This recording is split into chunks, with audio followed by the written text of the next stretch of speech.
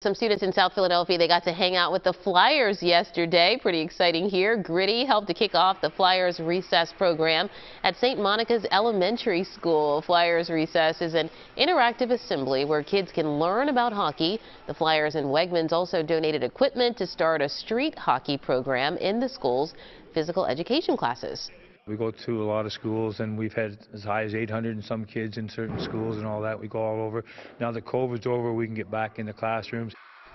City Council member Kenyatta Johnson was on hand for the big event. The students also got Flyers-themed school supplies, 2 tickets to an upcoming game, and a chance, of course, to dance with Gritty. Who doesn't want to do that?